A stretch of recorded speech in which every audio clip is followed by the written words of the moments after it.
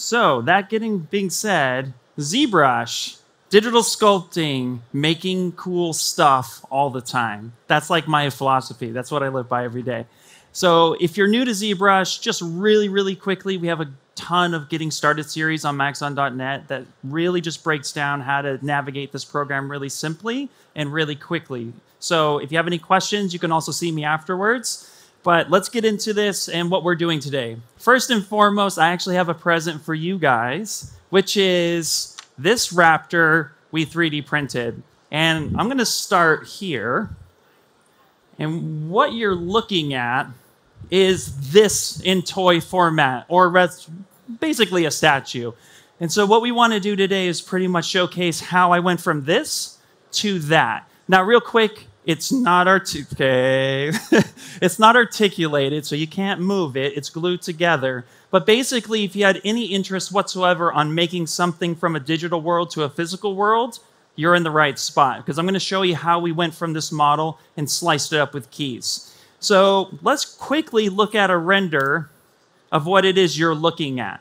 So, wait, we need to switch it over, hopefully. 1 second. It's still showing ZBrush. Hold on. If it doesn't flip over, we switch back to ZBrush. Boop-a-doop-a-doop-a-doop. Okay, let's actually just do this real quick.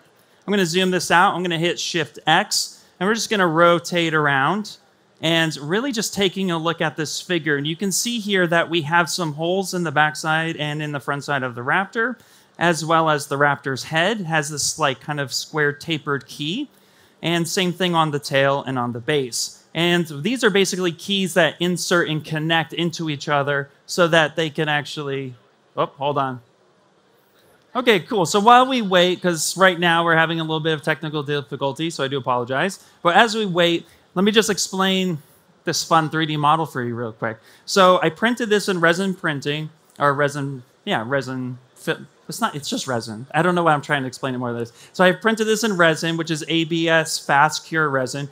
Usually resin like this is usually brittle, and so if I were to drop it, carpet might catch it, but if it could shatter and stuff like that. So usually this is used for fast prototyping, and when you're doing fast prototyping, the idea is that you don't want to spend a lot of time printing something that is inevitably just going to be rejected at the end of the process, right? So in total time, I'm going to do a pop quiz and see how many hours do you think this took to print in total, including the base? 4, 6, or 12? Anyone? You. Bam, right on the money. This took 6 hours. It was set up in 2 different processes, and I ultimately do have a small video of me actually supporting it using Lychee Slicer, which we may not, perfect, thank you, which we may not get into today, but I could showcase real quickly kind of what that looks like. And I do plan on having future presentations about actually supporting your prints when you move into an external slicer, which is what you need for 3D printing. So I do see we have some new people. So let's just keep this floating around. There we go. And now we're going to go ahead and get back into it. So if I, yes, okay. So this is what I wanted to show you because I thought this was really cool. So this is a Redshift render of my model in the separate pieces. So you can really just clearly see how it fits together. And what's really cool about this, and this is something that when you're looking at 3D printing statues in general, what you want to focus on is the actual balance of the model itself. And right now you can see that I had the base of that square in the middle, straight down, and then I have this long key by the foot that actually inserts into the base itself. The base is solid because you usually want most of the weight down at the bottom.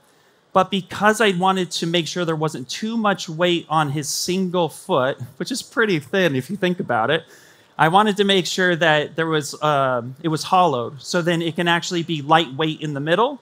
But then to counterbalance so it wasn't flimsy, the tail and the head are also solid. So this acts as 2 counterweights to make sure that it stays secure. Now, most people, when they're making something that size that's floating around, usually they'll glue that into the base as well, especially after you painted it by hand. So you just kind of get a sense of what is going on. And if you really want to just see the tiny details in the teeth, all of those were printed at an angle that was self-supported, which is a really cool way to go about it. Thank you. Okay. So Now, how do we get from this boop, to that? So let's go in that today. We're going to cover some key cutting techniques and stuff. So first and foremost, and I'm 6'4", so if you see me crouch down a little bit, that's okay. So here, I have a bunch of different sub-tools. But what we're going to do is we're going to focus on this one today. And I'm just going to come up here really quickly and clone that. So then we can just focus on this one that is happening. And I am definitely going to be making sure that I keep an eye on my time. So you can see here that I actually already have a key built right here. But how did I get to this point? So let's come back here really fast. And let's showcase. I'm going to hit solo mode for a second. So this is my original model right now.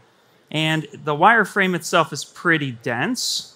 If we zoom all the way in, you can see that what I had actually done was I went ahead and I used decimation, I used Dynamesh to actually come through and make this watertight.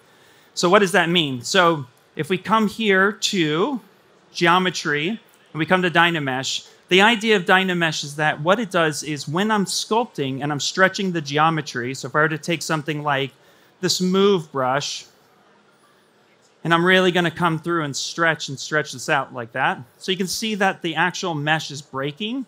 So if I were to rebuild this, that control drag that I just did, what it's going to do is it's going to make sure any internal geometry that's sitting inside of the Raptor gets completely deleted. It closes holes and it makes it watertight. And that's a term you're going to hear a lot of when we're talking about 3D printing, is a watertight mesh. So when we're focused on key cutting, the very first thing I did was I actually did have my base built. And where is that? So I had my base here. And the thing that I wanted to make sure that when I was looking at the model itself, I'm going to go ahead and come through, is that it was positioned right where I want. Once you position things, you don't want to basically move it once you start setting it up, because we're going to be making very specific cuts. So let's come back here and let's showcase the fastest and coolest way, in my opinion, to make a key cut. And that's with live Boolean. Has anybody here used live Boolean before? No. Fun. So this is going to be awesome. So what is live Boolean? Live Boolean is basically the fastest way to cut a hole into any mesh you want and update it live. Let me just demonstrate real fast. I'm going to go ahead and I'm going to take a very simple cube, not super technical. And I'm going to go ahead and position this on just his backs, just so we can get a demonstration. And now we're going to focus on over here where you see my Raptor. And then we also have these kind of bubble shapes here, right? Well, this one means union or merging. Then this one is actually a subtractive cut. And then this one is an intersect. So what does that mean to you? Well, basically, if I wanted to cut the top of his back with this cube, I would take my main object, make sure that's on top. I take my second object, make sure that's cutting. And then when I go to live Boolean, you're actually going to see that now that shape disappeared and now it's cut in here. But now why is this special versus some other Boolean operations? Well, I said it was live. So I can take my gizmo and I can move this around and I can position it however I want and it updates on the fly. This is a really great way to make sure that I see exactly what I'm cutting is true in the position I need it. And at any point in time, because it's just a live Boolean operation, this is just a preview to make sure that I'm getting exactly what I want. So if I turn off live Boolean, you'll see there's my little rectangle shape. Hit it again, and it's just constantly there. Now, if you hit Shift F, which usually shows you your polyframe, in live Boolean mode, you'll see it has like this kind of anti-aliasing effect. And that's just to let you know where that object actually is. And so I can come through and if I quick select, and I'm just kind of, working on my Raptor. The other cool part about that is if I needed to shape my Raptor around this area, you can see here that the cut is being respected the entire time. So it's constantly updating live for you, which is just exactly what we want. So now the cool way to make a key after that long explanation, I'm going to come through and actually delete this. And we're going to go ahead and actually cut his head off today. So we're going to go through, and I'm going to insert a plane 3D for this. And we're just going to focus on the plane 3D. So I'm going to go ahead, full frame this by hitting F, and I'm just going to hit solo mode for a second. Now I'm going to turn that wireframe on, and you can see here that I have just a bunch of simple geometry. And we're going to simplify this a little bit. So I'm going to go to geometry, and I'm just going to go ahead and reconstruct my subdivisions down a couple times. This is just going to rebuild what was once previously there. And I'm going to go ahead and delete higher. And now I have this basic shape. From here, we're going to jump into ZModeler. So I'm going to hit BZM. And now I'm going to come through, and with symmetry turned on by hitting X, I'm just going to select these two, these two polys right here. And I'm going to hover over, press the space bar, and we're going to Q-mesh this. Q-mesh is basically ZBrush's way of extruding, but it also respects edge loops. In this example, you're not really going to see that too much, but in future examples, which I have on the Maxon.net website, you can actually see what that looks like. So from here, I'm going to Q-mesh, and I'm going to drag this out.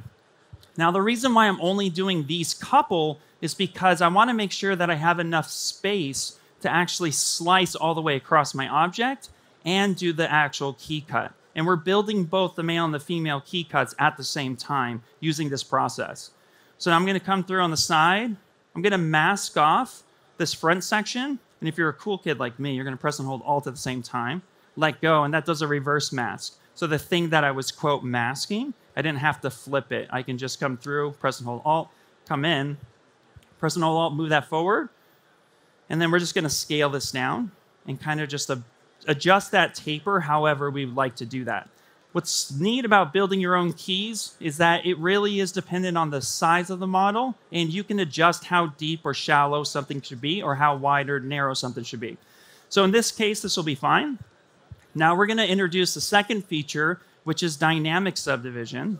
And the reason for that, if we come over to dynamic subdiv and turn on dynamic, you'll see here that this kind of rounds. But I don't want that. I want a nice sharp edge.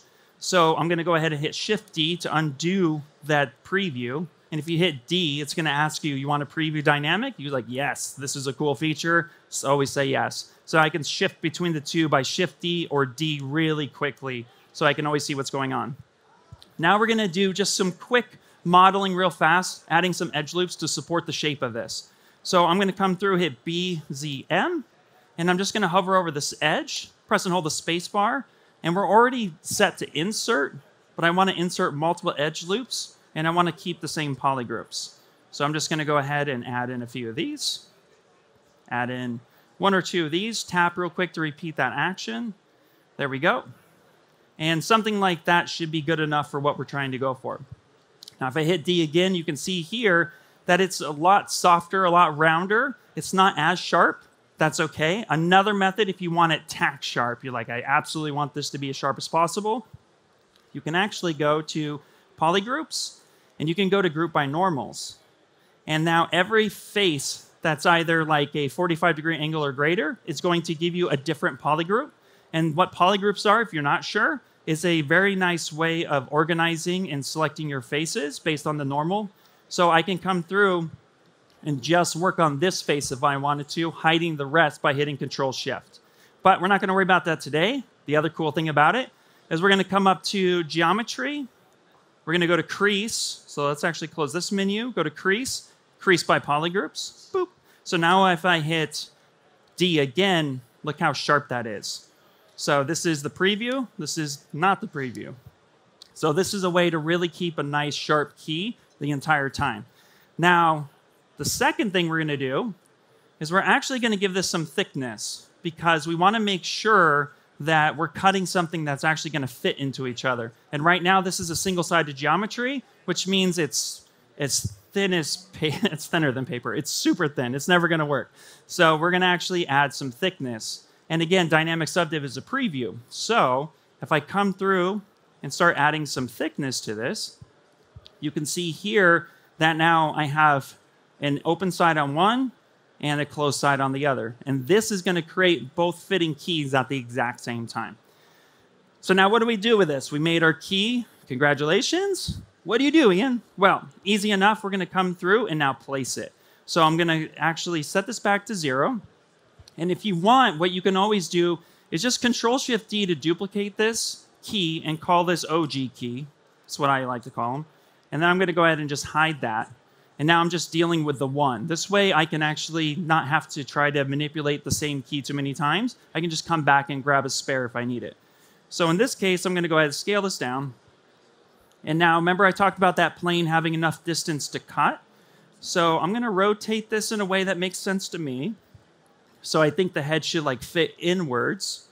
And now I'm going to just kind of guess on where I think this will fit. Now here's the cool part, is that I'm going to go ahead and hit this transparency tool. And this is going to help me really just see inside the model and just see how that is actually fitting. So I can come through and make sure that it's as center as possible. And see here, his neck's actually rotating, and this is pretty straight on. So I can actually rotate this around and see if this actually fits something like that. And then what we can do is, this key is actually looking quite thick. Like this is actually massive. So we don't want that much of a space. So this is where that preview shape comes in. So I'm going to go dynamic subdiv, and I'm just going to go ahead and kind of estimate where that should be, drop that down, maybe something more like this.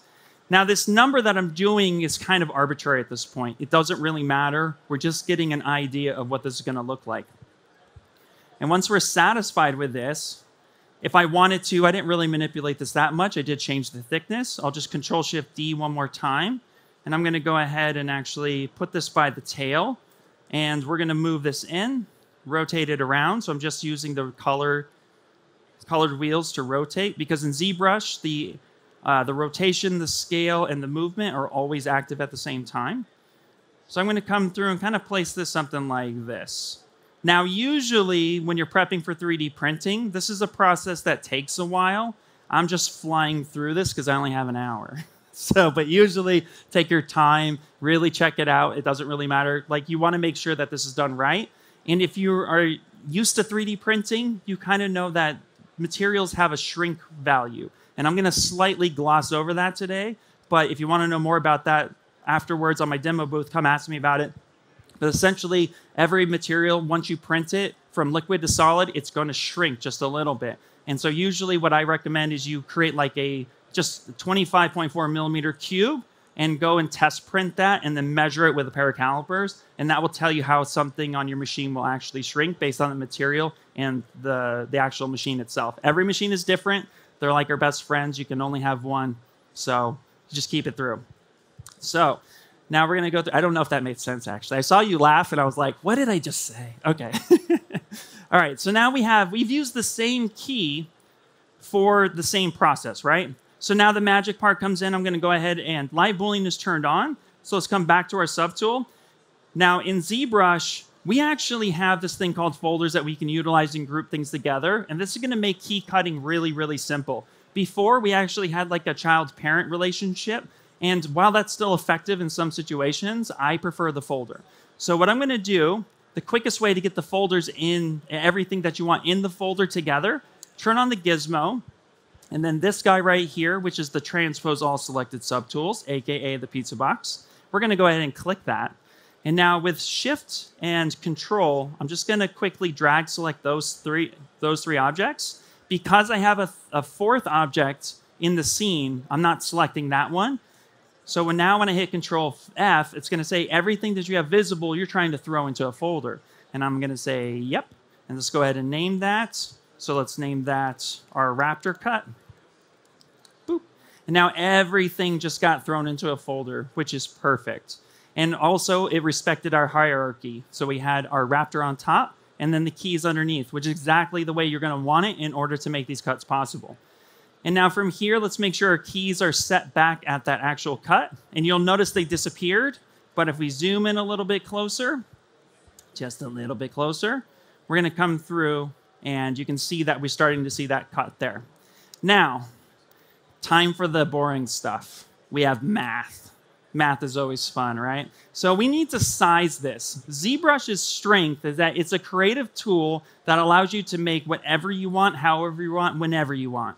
Except for, we kind of made sure that we don't have to worry about the math stuff. The math stuff comes last, and that's where we are right now in this process. So let's make sure that our Raptor is sized exactly as we want. So the easiest way to do that, it comes natively with ZBrush. Under the Z plugin, we're just going to throw that on over, that menu over here to the left-hand side by just hitting this nice little dot right there. And that's going to dock it on the left side. And we're going to come on down to Scale Master. And now this is where the fun stuff comes in. So what we can do is we want to make sure we get the exact size of our Raptor, right? Well, I could just make a box and tear it and tug it and say, boom, there it is. Except for that would take forever and it's not going to be accurate.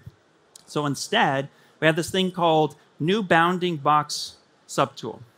I'm going to click this, and immediately it created a bounding box that is the exact size in height, width, and depth for my Raptor. If we go ahead and turn on the actual transparency, you can kind of see that ghosty Raptor in there.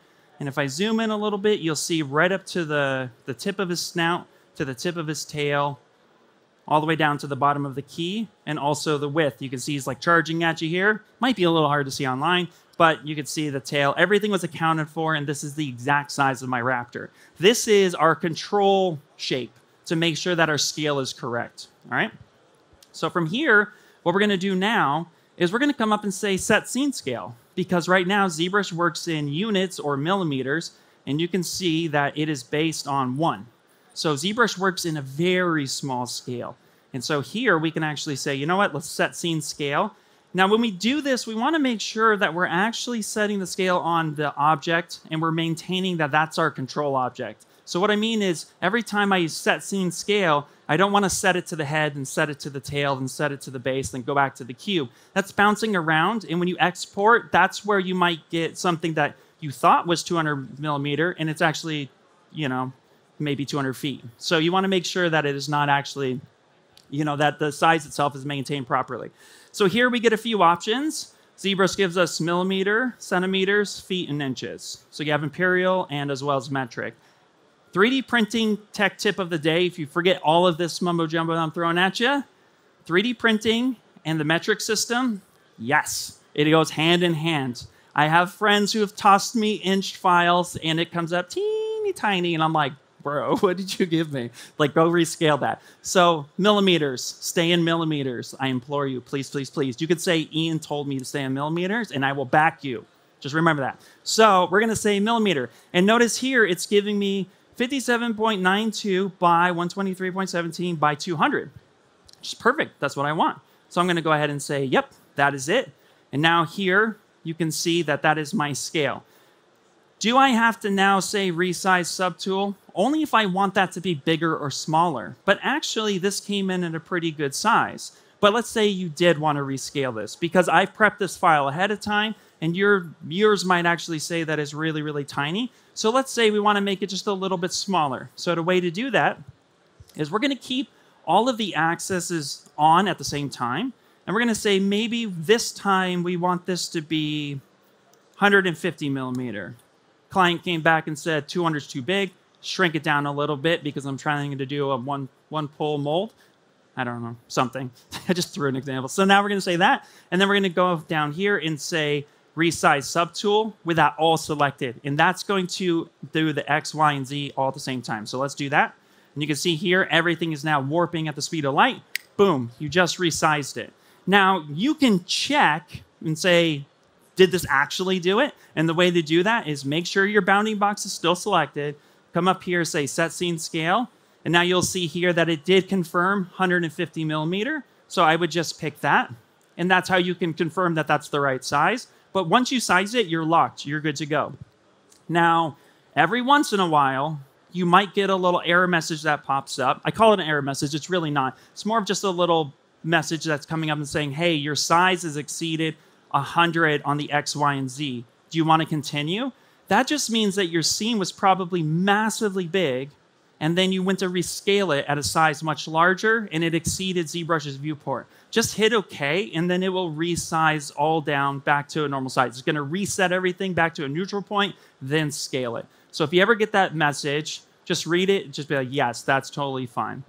I also do implore that you save a project when you're doing this, because everything that you're building, you don't want to lose that. So it's okay to save a project, and the way to do that is come up here to the file, save as, and we can say this. I called it Raptor Prep. We'll call this Raptor Prep 2. Boom. Let that save, and that's going to save everything, including my original project, as well as any keys I make. So that's a way to go about it. All right, we're doing pretty good on time. So now, what do we do with this information here? Well, we scaled it and we're working at a real size. Now we want to go ahead and kind of check and make sure that we're getting something that looks good. So I'm going to go ahead and turn off the transparency, and we can see that our key cuts are happening. And now this is what's really cool about the preview. Because we have an actual size that is locked in, and now we know that we're actually making a good key cut. I told you this was the boring part. We got to check our math. So from here, we can actually measure pretty quickly in ZBrush. So I'm going to turn on the gizmo, which is this guy right here. But then I'm going to hit Y. And if you're an old school ZBrush user, you might recognize this fun little guy, which is the transpose line. But I really want you to pay attention to these hashes. These are actually measurement marks. Now that we've set our scheme, the actual transpose tool updates itself to accommodate for the size of the model. And there, it's actually going to kind of break this up in a way that makes sense. So we can actually now measure effectively with the scale master. So I can come all the way into this. Now, typically, I'm going to throw a number at you. For me and my machine, the printer shrink rate is about 0.0015 millimeter, which is less than a human hair distance. So it's pretty small. But sometimes you don't want to go straight to the wire. You want to give yourself a little bit of space. So I usually go to like 0.0, sometimes I go like 0.0025, something like that. So it just depends on the machine. So here, I'm going to come through and just kind of give me a rough estimate based on what I know. So I'm going to come in and say, you know what, with that, I'm going to line this up somewhere that it just looks nice. I'm going to come in and just kind of drag this down. Now, if I hit Shift, it's going to pick one point to the other. Sorry, I said 0.0. I meant 0.1. My math is off. So now this is right here says 0.25. Let me correct myself. So sorry, go back real fast. So I meant 0.15, 0.1. That's usually shrink rate. Here, I have almost double that. So if I measure that again from this point to this point,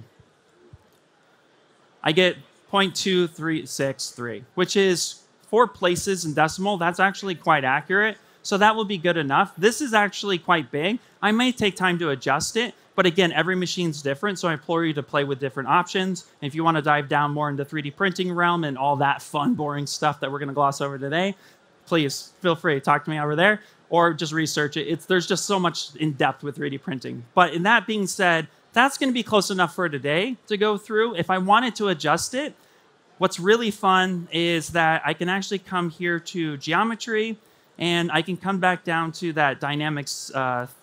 I can come back down to that thickness, and now here, I can actually shrink that down if I would like. So let's actually go a little bit more. Now, like I said, this number here is arbitrary to the actual size of our measurement. This thickness is just giving us the kind of preview that we may want. So I'm actually going to drop this down just a little bit more. Just kind of get like something guess. When it lights up red like that, I could type in like 0.0015. Yeah. And then we can come through and actually remeasure that. Say something like that. And I actually went much larger. So now that says 0.3. So now I know I could just actually come down to maybe 0.001. Say something like that. So again, you could definitely play with it, see what you get. So yeah, that's fine. We'll call it at 0.214. So now we have the size that we want. So we can actually take this thickness, and let's hit F real quick. And what I'm going to do now is I'm just going to turn on the wireframe by hitting Shift F. And I'm going to come to this one and do the same thing, 0.001. And I know that I measured the one side, and this is the exact same key. So now this is going to give me the same result on that side. And so now that we're all said and done, we can actually make our cut. Now, there's 2 ways to go about doing this, okay? The first way to go about doing it is to apply on the key our dynamic subdiv. This turns it from a preview to actual mesh. And I can use the arrow key to select the second one, say apply, and then I can come up here to my folder. I like to close my folder when I do this operation. It's just habit. And then I'm going to come up with this cogwheel, and then I'm going to come through. Now we're going to say Boolean that folder. Now we have 2 Boolean options. We have Boolean folder and Boolean with dynamic subdiv. So if I pick Boolean with folder without applying the dynamic subdiv manually, it's going to give me the thin plane cut, which means it's not going to work. All your math just went out the window. So here in this operation, I'm going to say Boolean folder because I applied it. And it's going to think for a second. Boop. There we go. Finished. And now I have this mesh. Now this mesh has been cut, but notice it's still all merged together. But if I zoom all the way in there, we got a polygroup, which is awesome. So the fastest way to check to make sure that you cut your key correctly is we're actually going to come on down here to polygroups. And I'm going to hit full frame for this. And then now, just so you can see, I'm going to go ahead and turn off the line. So we're just looking at color because that's really dark. And I'm going to go ahead and say auto group. And if you cut your keys correctly, which I did not here on this one, you'll see that the polygroups now changed. And that's okay. When you make a mistake, doesn't cut right the first time. We just need to go back and say, why didn't it cut? So we can actually come back up here. Say, you know what, let's delete this guy. And let's go back in. And let's take a look at this key and see what happens. And let's actually turn everything back on. So let's come up to our subtool, turn that folder on. And we can see here that for whatever reason, that key was there. So let's see if we could troubleshoot real quick. It was turned off. And if it's turned off, it's not going to necessarily cut. So that might have been the reason. Let's just go ahead and make sure it is cutting all the way through. And let's make sure that our geometry dynamic subdiv is turned off. Okay, cool. So let's now try that operation one more time. The eye was turned off, so maybe that's why. We'll give it one more shot. If not, you're going to see troubleshooting live, because that is the life of an artist. We make mistakes. We're never perfect, and we always have to keep trying. All right, so let's do this one more time. Up. All right, there we go. I do see a polygroup there. So let's hit F one more time. Let's come back down here to polygroups. I see it, I swear. There it is. Auto groups. Boom. There it is. So there you go. Make sure all your tools are turned on before you make the operation, and you're good to go. So easy peasy, lemon squeezy. All right, so now that we have this, let's go ahead and take a look at our shape. So we can see here internally, we have this female shape. And then if I go ahead and hit Shift Control Drag, you can see that I have the actual male shape there, which is perfect. So now what I can do is I can separate these out as independent tools so that when I export them for 3D printing, it's not merged together. I need them to be separate pieces. So I'm just going to quickly go to Split Hidden. I'm going to grab this guy. And I just, again, Control-Shift tapped, isolates the different polygroups. And then we're going to go ahead and say Split Hidden. And now we've made the cool key. That's the fastest way to really do it. We still have some time, so I might show you the second way to do it too, which is really, that one's going to be really interesting. That might be a lot of steps, so I might fly past that. But what's fun about this now is, let's just finish this real quick.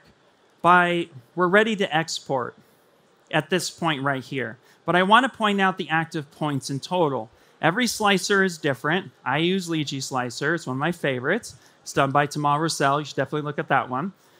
What's fun about it is 3D printing shapes, if you have like 250 million active polys, that's a lot of information to even throw at a slicer. So what I do is I quickly look at my active points, hit my arrow key, and I take a look at the different ones. This tail is only 286,000. This head's only 406. That's totally fine. That's reasonable size for any slicer to go through. This one, however, is 1.3 million active points. That might be a little heavy. Depends on the slicer. So what I'll do is I'll actually go up to Z plugin, and we're going to use a little fun friend called Decimation Master. And I don't have any color, any vertices. I don't have UVs, because the fun part about 3D printing is we don't care about the geometry. All we care about is the thing looks as good as we sculpted it, and we're ready to export. We don't need UVs. We don't need subdivisions, none of that stuff. We're actually working in a physical world. So natural manufacturing, we just need to make sure that the shape holds through and can be put into the actual slicing tool. So here, I'm just going to go back up to the Z plugin, and let's scroll on down here. And we're just going to decimate this. And I have a custom setting set at 500, which equates to 500,000. And that's perfect. For the amount of detail that's actually on this sculpt, I want to actually make sure that it actually holds. So now what we're going to do is we're going to come through, and I'm just going to hit custom real quick, and we're going to let that process. And it might take a couple seconds, but what it's doing is basically it's triangulating. It's taking the mesh itself, calculating how well it needs to go to compress it, and then it's going to triangulate it down, kind of like in a tessellation format, and just bring it down, but it's going to retain the actual details. And now we can see here that it's about 500. And if we quickly take a look at this, I'm going to Control Z. This is the before. I'm going to stamp that. I'm going to go Control Shift Z to step forward. So we went from 1.3 million to half. And you can see there's absolutely no difference between that. And you can actually step down further if you would like. Just to keep the example going, I'm actually going to go 150,000. There it is. And you can see here the resolution didn't change. And if you step down like that, you start really massive, and you step down a couple times, you can get your models really low. And that's actually going to preserve a lot of detail, making it better for other applications to hold and process that information. But you can see here, there was no difference, and all of my sculpting there was retained. And that's actually the best part about it. We always want to make sure in the 3D print process that we are retaining the actual, and we're retaining the information that the sculptor put on there. So here, this is good to go. So now we can come through. And again, we had our base shape here, so we can finalize this. So this is our bounding box, so I can actually come up here. Now we can start exporting these out. So we have another plugin for that, and that's our 3D Print Hub. And from here, now we want to make sure that we're actually going to be exporting out the proper size. And you can see here, we had a 150 millimeter shape, but if I come on up to Z plugin, you can see here that it doesn't actually know that information. It's still saying that it's basically an inch squared. So instead, what we can do now is we actually need to set the scale as well, because these two plugins are not talking to each other. They don't know what the other one did because they're two separate processes. So let's actually just dock that over here one more time. And again, like I said, you can go to your bounding box and you can update the size ratio. And you can see here, this is our actual size. That's inch. This is millimeter. Inches on this side, millimeters on this side. Before, millimeters was on this side. So don't get those crossed. So come through and say, yep, that's the one that I want. That's 200 millimeter. And now I can come to X, because here now we can see, there it is. We can see their size is updated. And now we can come to export, and we can start exporting. And I can call this my STLs. Call this Raptor is cool. Boom. And now you can come through and say save. And now what's neat is you can actually, it gives you some options. Choice 1 is just allowing you to save the subtool based on this name that it's giving you. Or you use choice 2, because I name my subtools, and I implore all of you to name your subtools. It's very important. Option 2 allow you to retain that actual name. So I'm going to say, yep, and let it go through. And then I'll tell you everything was exported. And we can believe ourselves, because let's come here to our Raptor project. There's my folder. And now here it exported stuff. Now it exported everything. So if you want to export and only get the STLs that you absolutely need, you can go through and just delete those real quick, save your project, delete it. The subtools you don't need. But more importantly here, I had names, I got my bounding box, I had my OG key, all that stuff exported out fairly well. It's thinking. We had one technical difficulty. Let's hopefully not make two.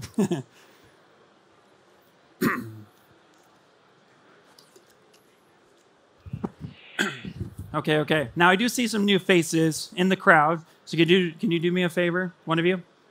Perfect. Go ahead and pass that back around. So this is what we've been working on today, just as a fun little reminder. So this model that we were working on right now, we sculpted in ZBrush, and I just showed you how to make the key cuts. And then from there, that is the actual model that was made from this process. So for everybody who's new in the back, go ahead and check that out.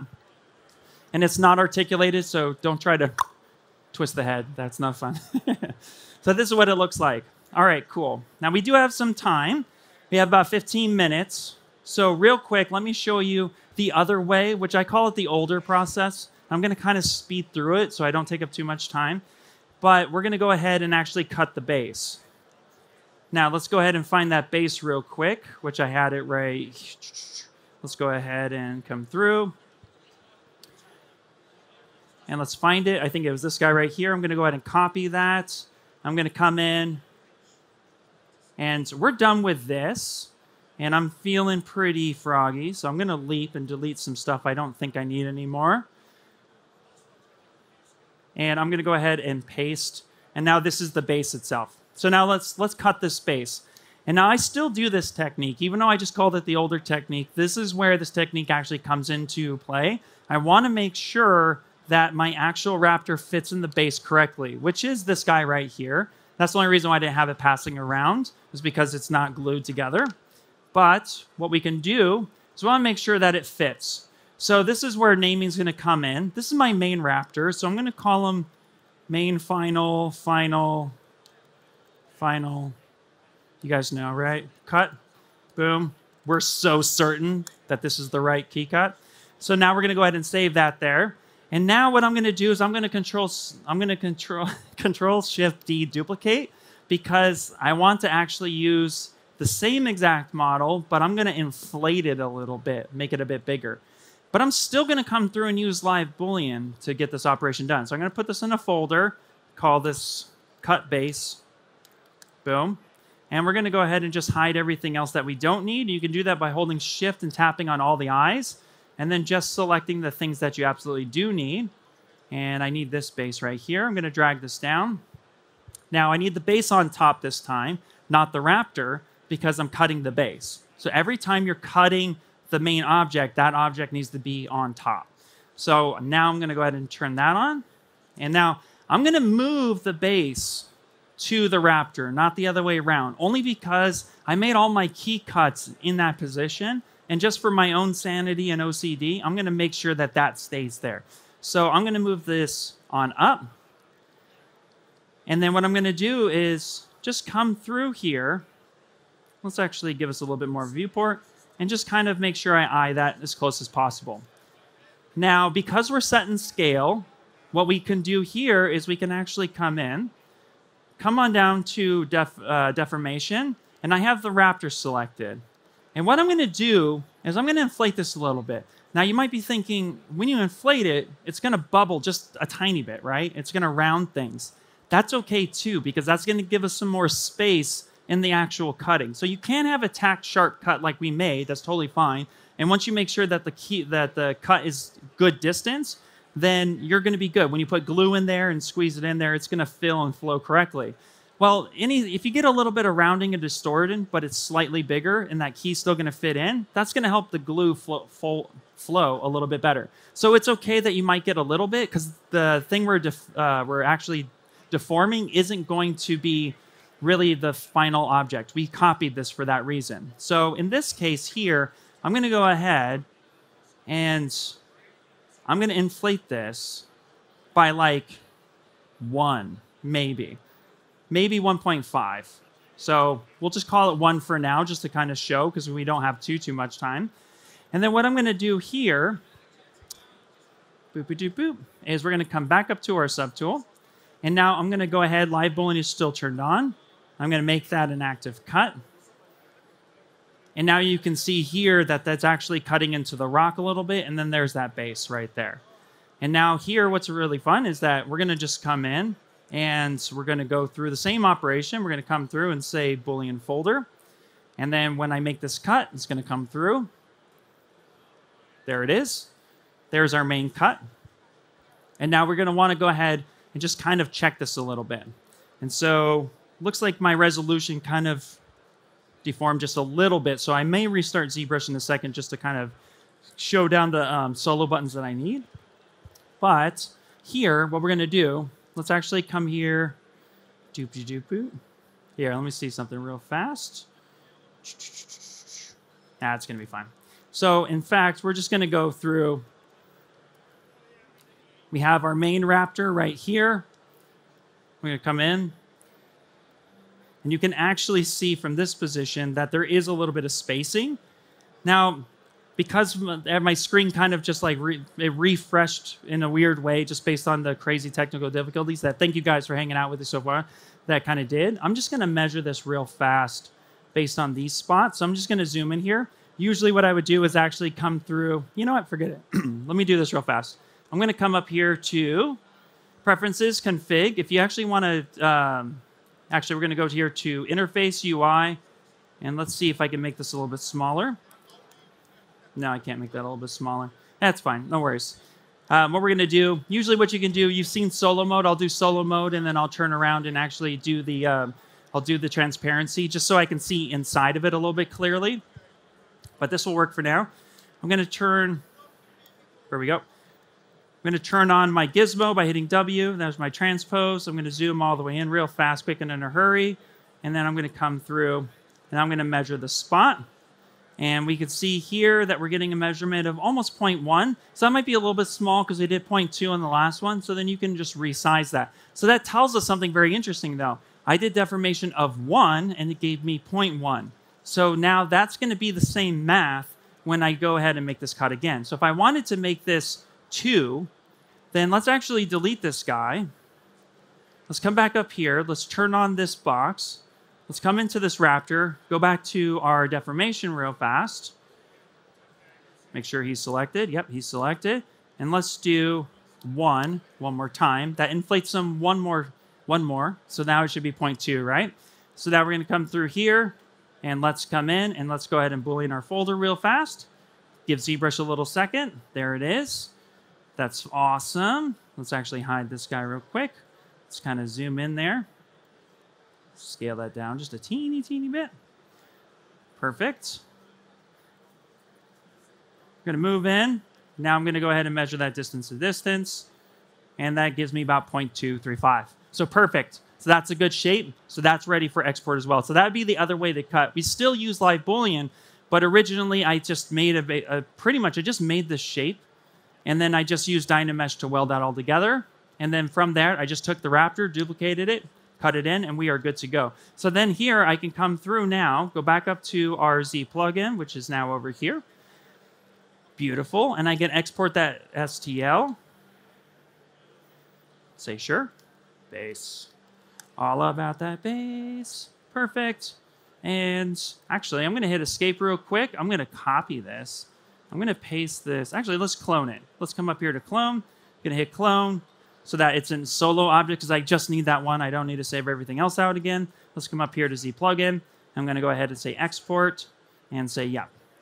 And again, if you wanted to at this point, you could just say, hey, make sure you see our size ratio. If I hit update size here on this one object, this could cause that conflict like I spoke with before. We already made sure our scale master was set on that measurement of the original raptor. So I would say refrain from updating too often. You might find a size variant. We updated that once, so we don't want to make sure we don't want to complicate too many things. So just, we don't have to go through this process. But if you're curious on the size of this exactly, like you need to know, then you could come back here and check it. Just hit escape, and that won't update that size ratio. So now we're here, and again, we only have a few minutes. So I have a quick video to just kind of talk about what I did after this process. So real fast, I'm going to come through. Let's actually close this video down. And like I said, I had used Lychee Slicer to do this next process, but I ended up, let's go ahead and double click this real fast so you can kind of see how we got to the next part. So this is Lychee Slicer. Just made a recording of me doing it because I didn't think I had enough time to do it here. But I went ahead and I dropped that model in.